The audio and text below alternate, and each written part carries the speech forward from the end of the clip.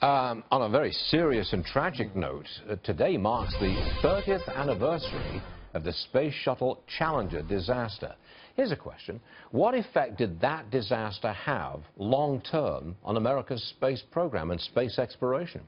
Joining us on the phone is the former astronaut, Buzz Aldrin. Buzz, welcome to the program. It's good to have you with us, sir.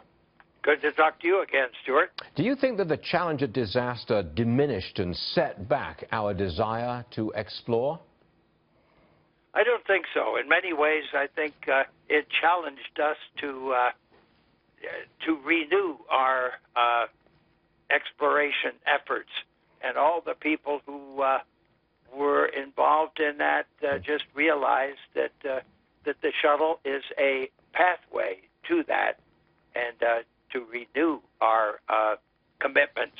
Of course, the Apollo 1 fire, which was January 27th instead of January 28th, and the Columbia tragedy, which was February 1st.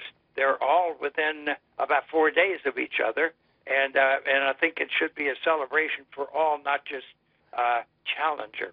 I'm sure you were either there or you certainly remember the event of 30 years ago. What I remember about it was that it introduced the understanding of risk.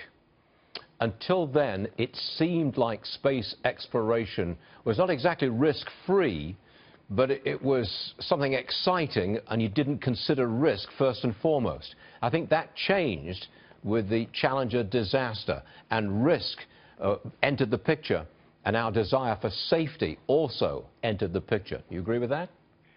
Yes, I do. And perhaps, if anything, there was an overly conservative view toward risk. And this accident reminded us that bad things can happen, and they must be interpreted as